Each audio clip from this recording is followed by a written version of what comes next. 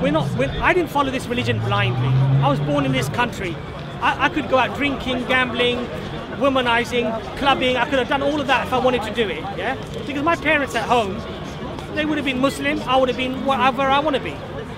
But at the age of 16 or 17, I decided that I would pretty much study this religion, and if it was nonsense, I would not follow it.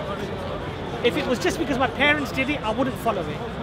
It had to appease my intellect on a rational level, and it had to have elements within it that, for me, using my intelligence, my capability, though they're limited, right? It would have to convince me on that level that this could not be the work of any human being, and it was only then that I would truly accept it. You did kind of say to me ultimately that you, as a strategy, yes, decide to miss out the white hair, the chemicals, things yes, that don't quite make sense. No. There's a filter. No, I didn't say that. No. I didn't say that. I didn't say that I don't look at the things that don't make sense. You filter them out. No. What I do is this, John. Just as we do in all of our lives, yes. If I need my TV fixed, okay, and the guy comes to fix it, and he says, "Oh, you know what? The main circuit board is blown. I need to change that for you, and it'll be fine." Yes. Now I say, well, pull out all your manuals and explain to me exactly what that circuit board does. What does that chip do? What does that do? What does that do? I'm not going to do that. Why am I not going to do that? Because I'm not qualified enough to be able to scrutinize to that level. What if your soul is dependent? Well, but clearly it doesn't, does it? From our paradigm. Because what I said to you is that rationally, what's the most fundamental decision that we have to make first? Is there rational reasons to believe in a creator? And if there are none, then this conversation is moot. We don't need to even have this conversation. But if there are rational, logical reasons... I believe in more oneness than you. I understand what you believe in. You believe in a form of pantheism, and my point to you was that is only, I believe, something worthy to pursue if you have rational grounds on the basis of assessing evidence in relation to supporting evidence that has been provided to you. Now, if I just come up with an opinion about something, that's fine. It feels right to me, it feels good to me, so I'm doing it. But the point is that what makes something more meaningful is if you can establish it through evidence. You have to have some sort of tangible evidence, right? How can I assess what you're saying to have any credence, any importance? Because if it's a lot of mumbo jumbo, I'm not going to follow it, quite frankly. So, Ibn Arabi, Sheikh heretic in your mind? I don't even know his works, to be honest. One of the greatest volumes. I don't know his works. No, but also look, we will find many people within every society deviant to the core teachings of that society. We have exceptional standards in this country about decorum, about respect, about queuing up, okay, about being kind, about being just, yes? Not all of us abide by those rules, do we? There are always people who find it in themselves to break the rules. But they should not be regarded as people who we should be aspiring to follow. He was. But my point to you is this, John. I've suggested to you that there are very rational reasons to believe in a creator, and there are very rational reasons to believe that this Quran is indeed, as it claims, to be from that creator. All I'm saying to you is assess those claims, and if they're rubbish, throw them out. But if they are significant to the levels that I myself, when I've studied them, to be, then just go wherever the evidence takes you. That's all I'm saying to you.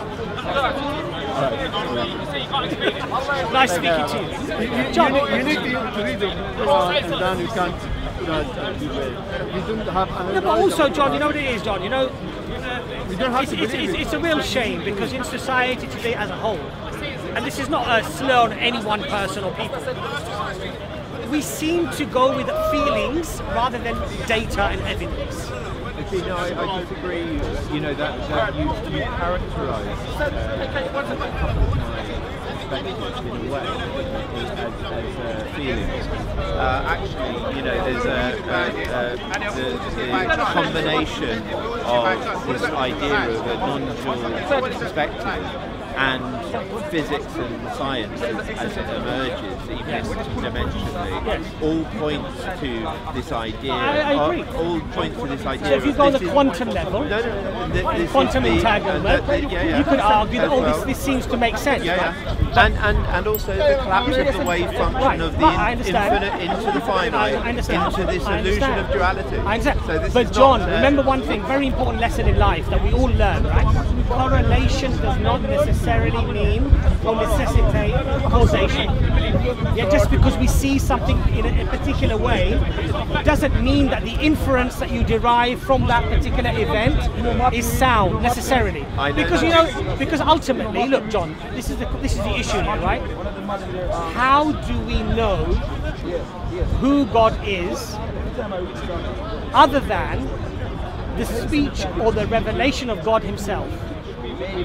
We're just clambering in the dark, John. Well, I because of time and whatever, I won't go into that. But I think there are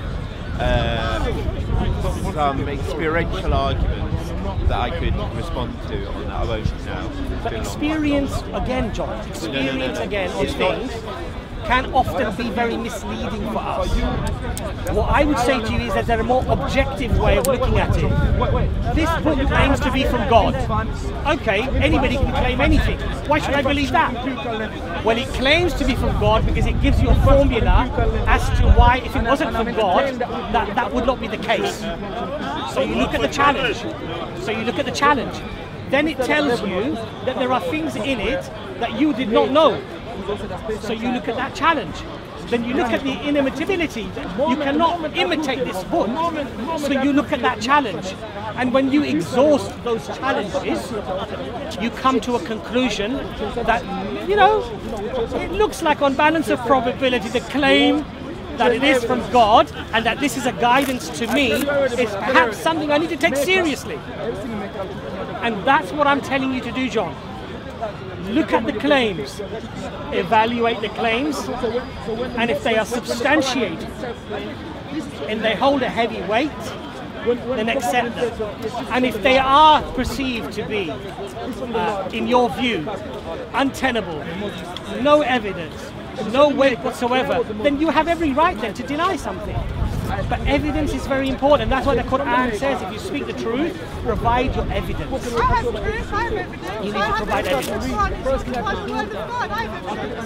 Anyway, I won't go into any more because it just goes on. But thank you very much. It was a pleasure. So, thankfully, we've had a lovely discussion before the interruption came.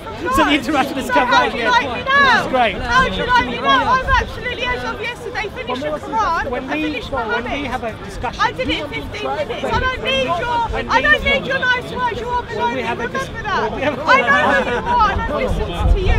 I finished the Quran yesterday in 15 minutes with evidence from God. You're finished. Okay. I'm absolutely serious about this. Okay. You can talk and talk and talk and talk and talk and talk as much as you want. You are a laughing stock. Okay. And I did that. Yes. I did it. Remember me. Remember this face. Remember my name, Suzelle. I made you and your daughter team a laughing stock. And I did it in 15 minutes. Yesterday I did it. Okay. So you want to talk about evidence? I have evidence of God. I have evidence according to your Quran you're going to hell, according to my Allah's words. Okay. And I have evidence that Surah 33 was a lie. So that means that your Quran is not from God. Okay. So go and carry on talking and lying and misleading and misguiding people about God. Because I have God on my side and you don't. You have a lovely evening, Suzanne. Have a lovely evening. Have a nice evening. Really? I don't need nice words from you. Okay. Would you rather that? I know you're a liar.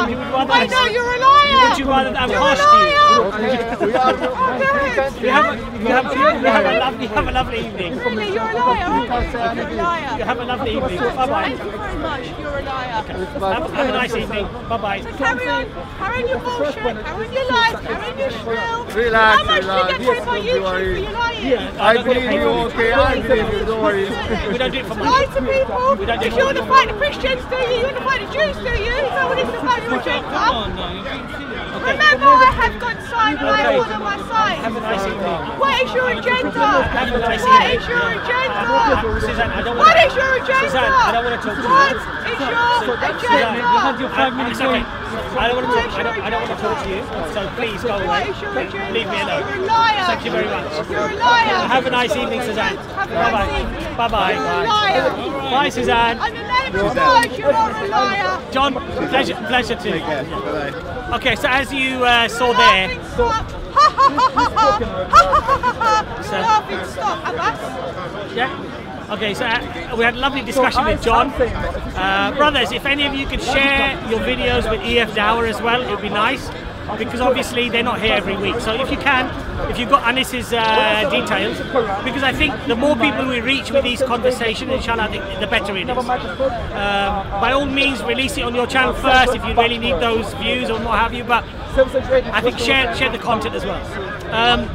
Lovely discussion with John, but I think fundamentally what we needed to establish was that we need to start with fundamentals.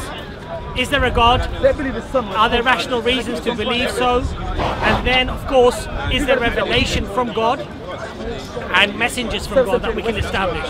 And if we can do that, that's a rational and a logical way of dealing with things, rather than dealing with why God did things and how God did things and where God is exactly and how God does. Because these things, most of these things, have not been explained to us by Allah subhanahu wa ta'ala. We should not really get sucked into answering questions that we have no knowledge about. So may Allah inshallah guide us. At the end we had the Christian missionary who wanted to engage in some sort of an abusive or disrespectful conversation, and as Muslims we shouldn't do that. Just wish them a nice day and move on. That's the best way really, because what we don't want to do is we don't want to go to their level. Also, and this is not just about the lady that was here, because I don't want to pass assertions, but we've got to realize that sometimes people have mental illnesses. They are emotionally unsteady, and we should be kind to them. We should not abuse them and treat them badly because they're saying something bad to us or bad about the religion, because sometimes we do see people here who clearly have some sort of mental issues, and so it's better to just be nice to them, ignore them and move away from them, but not attack them and mock them, because really this is not a nice thing to do, and it's not the Islamic thing to do. May Allah inspire us all to truly follow the Sunnah of the Prophet Muhammad sallallahu alaihi wasallam. Please remember us in our dua. Assalamu alaikum.